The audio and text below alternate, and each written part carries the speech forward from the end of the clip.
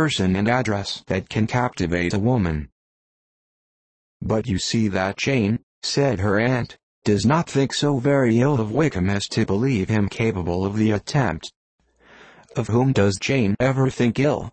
And who is there, whatever might be their former conduct, that she would think capable of such an attempt, till it were proved against them?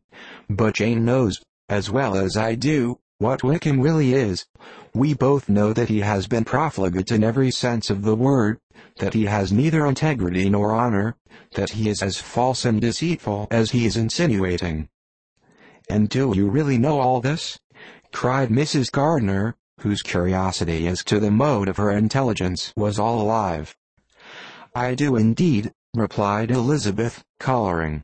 "I told you, the other day, of his infamous behaviour to Mr. Darcy, and you yourself, when last at Longbourn, heard in what manner he spoke of the man who had behaved with such forbearance and liberality towards him.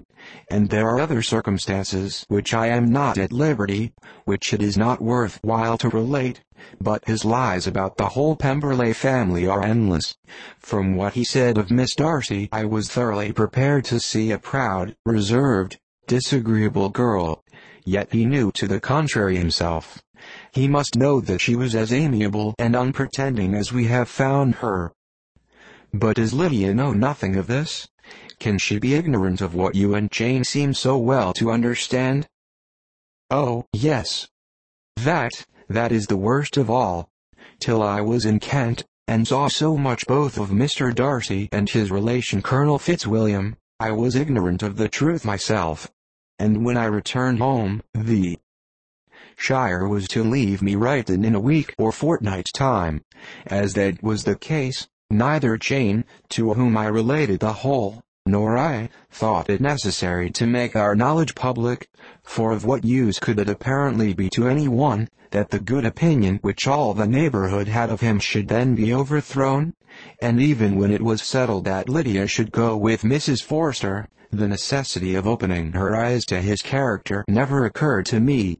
That she could be in any danger from the deception never entered my head. That such a consequence as this could ensue, you may easily believe, was far enough from my thoughts. When they all removed to Brighton, therefore, you had no reason, I suppose, to believe them fond of each other?" "Not the slightest.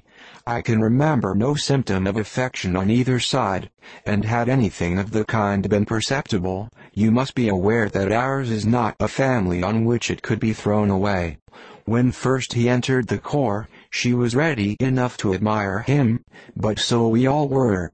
Every girl in or near me Brighton was out of her senses about him for the first 2 months, but he never distinguished her by any particular attention, and, consequently, after a moderate period of extravagant and wild admiration, her fancy for him gave way, and others of the regiment, who treated her with more distinction, again became her favorites.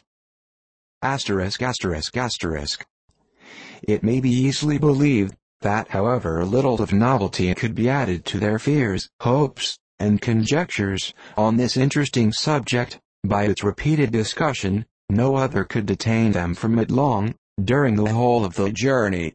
From Elizabeth's thoughts it was never absent. Fixed there by the keenest of all anguish, self-reproach, she could find no interval of ease or forgetfulness.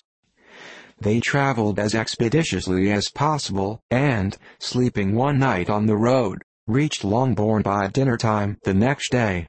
It was a comfort to Elizabeth to consider that Jane could not have been wearied by long expectations.